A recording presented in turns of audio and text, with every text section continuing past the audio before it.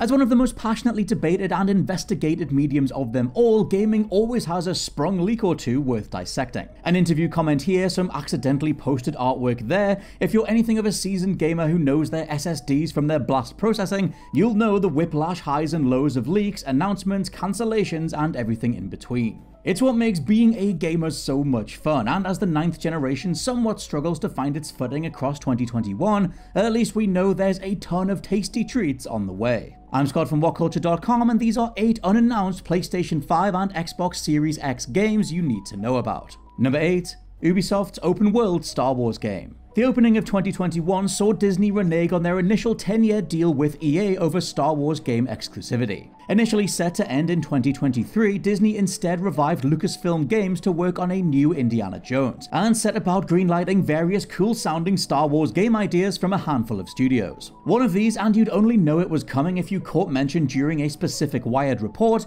is an open-world Ubisoft Star Wars title, made by The Division's massive entertainment team. Whether this means a cover shooter that can take the best parts from the legendarily cancelled Star Wars 1313 and bulk out the world map, who knows. What we do know is that it's being described as an original Star Wars adventure that is different from anything that has been done before, and that a release window is penciled in for post-2023, apparently to still respect EA's original 2013 deal. Number 7. Metal Gear Solid Remake. Quickly becoming the worst kept secret in gaming, a Bluepoint developed Metal Gear Solid Remake could be about to drop at Sony's also about to be announced State of Play for July 2021. Word has now come from 3 reputable sources. The first was Moore's Law is Dead's podcast Broken Silicon, where host Tom described various features like a new game engine and overhauled Metal Gear Solid 5 style controls. Second was Solid Snake voice actor David Hayter noting in an interview with Dan Allen Gaming that an insider friend had told him a remake was in production.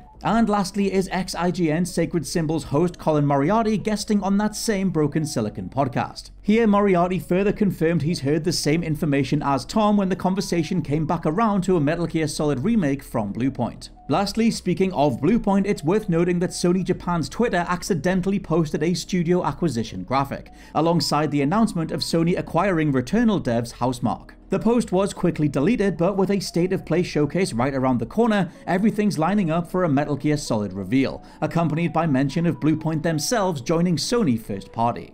Number 6. Assassin's Creed soft reboot. Now, before I delve into what else is out there, Ubisoft were forced to acknowledge the existence of what is now referred to as Assassin's Creed Infinity, after a Bloomberg report leaked it was in development. This came after writer Jason Schreier noted in a podcast that 2022's Assassin's Creed from Ubisoft Sofia has actually been cancelled as a standalone title with a new name, instead being folded into a sizable expansion for Assassin's Creed Valhalla. The reason is down to Ubisoft wanting to create a notable departure from what Assassin's Creed is right now and make something even bigger, tying into a detailed leak from March that mentioned how a future Assassin's Creed could feature 7 environments in total from around Europe, apparently taking place across a Greek island, an Italian city named Ragusa, and various other areas. The leak noted a late 1100s setting and the return of Altair as a character. Folding in new information then, all this does line up with Ubisoft confirming the next Assassin's Creed is a live service game, one said to feature multiple stories, locations, and content plugged in and monetized over time. Regardless of what happens, we do know that Layla Hassan's story is all but complete. Valhalla had her body slowly dying in the real world while her consciousness met up with Desmond in his new form as the Reader, a character searching for an optimum timeline that lets all of humanity survive a global apocalypse. With both main characters of the last 14 years in one place and an infinite live service of Assassin's Creed games to come, it's over to you down in the comments as to how it all comes together. Number 5. Timesplitters. Far too long have we gone without a Timesplitters title, without what the likes of Rare and later Free Radical brought to the first-person shooter genre. Because for as much as Call of Duty and Halo have identifying gameplay feels, the former's double trigger, left trigger aim, right trigger shoot setup has dominated everything since Modern Warfare in 2007.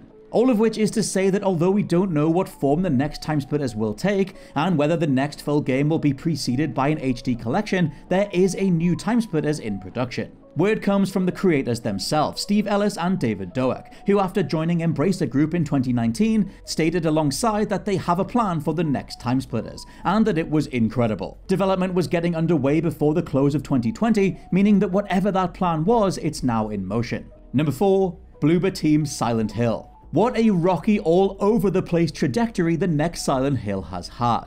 At one point, a soft reboot handed over to Hideo Kojima and Guillermo del Toro called Silent Hills. The next, that was cancelled and left on the cutting room floor. Now, thanks to Video Games Chronicle confirming months worth of rumours, we know at least one Silent Hill project is coming from Blair Witch, the Medium and Layers of Fear developers Bloober team. As for the second, it's been given to a prominent Japanese development team, but Bloober's leaked involvement ties in with rumours from the start of the year that they've had a Silent Hill game in development for quite some time. Another interesting tidbit was Silent Hill composer Akira Yamaoka talking about what he was working on during an interview on AI Hub, noting it was the one you're hoping to hear about, only for the interview to then get deleted as he had to retract everything. The guns have been smoking for a while, and they all point to a reveal at some point this summer.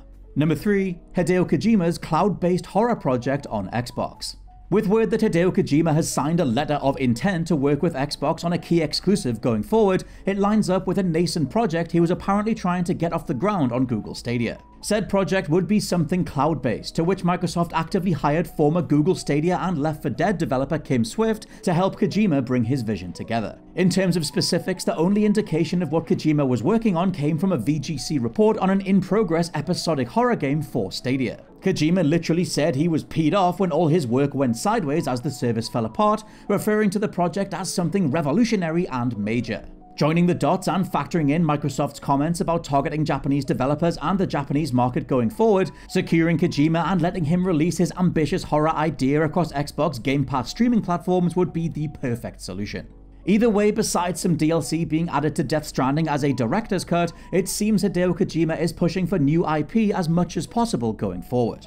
Number 2. The next Witcher. It's actually staggering when you start to say the words CD Projekt Red how different they feel after Cyberpunk 2077. While one disastrously handled rollout of a game isn't enough to wipe out the hundreds of hours of quality I've gotten from the Witcher series overall, it stands to reason that CDPR's entire upcoming schedule is notably delayed. What was once comments on having another AAA game by 2021 turned into Cyberpunk's multiplayer standalone, which has been cancelled. Whether the Cyberpunk IP is something CDPR want anywhere near them after the game is finally fixed is something for the future. But as for what's actually been said, CEO Adam Kaczynski noted that the team would focus on a tag team-like structure of Cyberpunk and The Witcher. In terms of the next Witcher game then, Kaczynski told Polish site Bankier that The Witcher is one of 2 franchises on which to build the future activities of the company, stating the first 3 Witchers were by definition a trilogy, so we could not name the next game The Witcher 4, but this does not mean of course that we will leave the world of The Witcher. Senior writer Jakub Shamalek stated in 2015 that Geralt's story had an appropriate finale with Wild Hunt, leaving things wide open for a new character or maybe a side story with someone like Ciri. And number 1, Matter, Bungie's next game. Matter, just what are you? A trademark filed back when Bungie was still with Activision, the only details surrounding Matter were the categories its patent belonged to: computer game software and online entertainment services. Now, as mentioned, this was before Bungie managed to escape the money-siphoning clutches of Activision in 2019, emerging independent as a free agent, whilst retaining the Destiny IP. Destiny itself has only seen an uptick in quality expansions and content since, but as that game was initially set to be a 10-year plan of sequels and spin-offs inked in 2010, the beloved veteran team certainly have something cooking that they're likely itching to show off. Let me know down in the comments what you think Bungie's next game could possibly be, whether it's a first-person shooter or something different entirely. For now, I've been Scott from WhatCulture.com. Please also check out the WhatCulture Gaming Podcast, and I'll catch you soon.